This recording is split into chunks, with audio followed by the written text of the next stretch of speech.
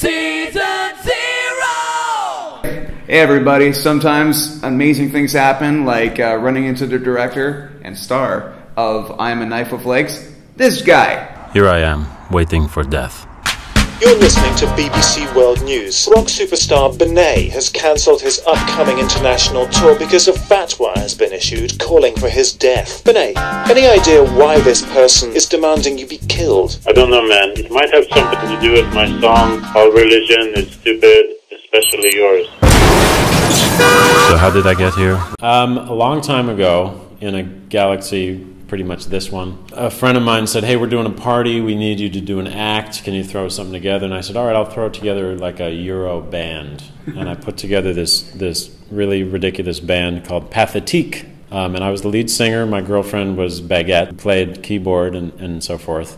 And it was just a bunch of gags and silly songs. Baguette and I, in real life, broke up, and I took the act solo and started doing a character named Bennett, just doing the solo songs, guitar, jokes sort of thing. And a couple years back, I decided to turn it into a movie.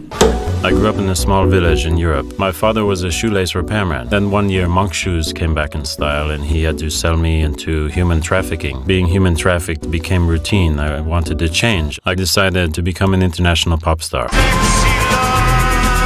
All right, what's the easiest way to do this? I'll keep it in my apartment, I'll cast my friends, keep costs down. If there are any scenes that I can't shoot, I'll just draw them and have a really basic animation. I'll write all the music, I'll just keep it all in-house so that I'm not waiting around for anybody to finish anything. So a one-man band. One-man band thing, and I kind of threw everything, a lot of my stand-up into it. So the monologues that Bennett is saying are right out of my live act, and just sort of used that and pieced it together with a real simple plot. And you have a history of doing stand-up? Some stand-up, a lot of improv, and I do a lot of impressions as well. Like, do some impressions. All right, this is Alec Baldwin being interviewed here in Montreal. I love this place. What a great town. You know, I was walking around Montreal and nobody recognized me. That's a nice thing for Alec Baldwin. Because usually when the paparazzi come near me, I stab them in the eye with a fork. There's Alec Baldwin. Okay, do another one, that's fun. Harrison Ford, my leg is fine. The paper is kind of exaggerated. What I did was I got a splinter because they made the Millennium Falcon out of wood.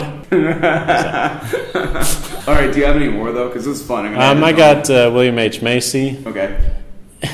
David Mamet allowed me to fly up to Montreal briefly, but only for a couple of days. He only lets me out of the house for short periods of time, and then he puts me back in a cage, but I owe him my career. I understand you are hiding in a safe house at present. Yeah, it's not so bad. There's a pretty good Vietnamese restaurant on Sunset around the corner right across from the Tropico. It's a comedy, but it really is about a guy who's truly grieving over loss. You know, someone once said that grief is like a spiral. I think it's like a spiral notebook. It kind of finds comedy in somebody who won't get over something, and the whole notion of getting over something that you don't just get over. Maybe if you tell me a very painful story, it will get my mind off my own problems. So tell me your trauma-dote. I just made up a word. I combined trauma and anecdote, and I combined them into a new word, never been said before. It's my humor. It makes me laugh, and I didn't sort of tailor it to a broad audience. So I think the people who do like it are really going to like it a lot.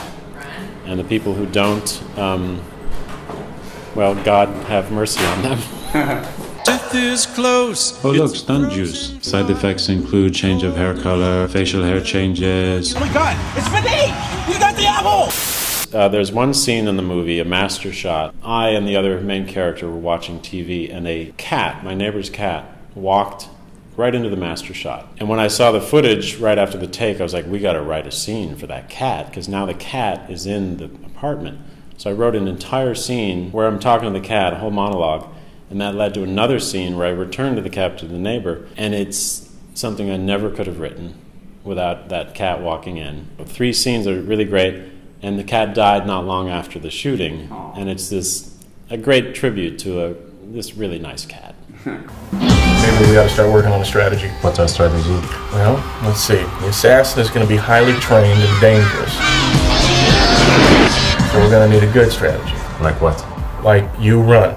So the title, I Am a Knife with Legs, sort of came out of I was just brainstorming about some gags, and Bennett, my character, has to prepare for this assassin arrival. And I thought about the manager saying, kind of like Bruce Lee telling a young martial arts student, it's like, you've got to prepare for this fight. You've got to become like a knife with legs that can fly, that has a cat, and then you've got shields on your leg, and it goes on and on and on, and it became a song, this sort of ridiculous sort of analogy for preparation.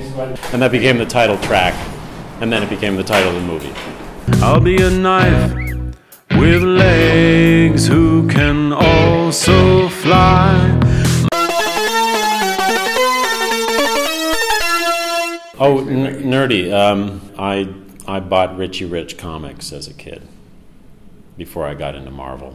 This is Bennett Jones, and you are watching Season 0.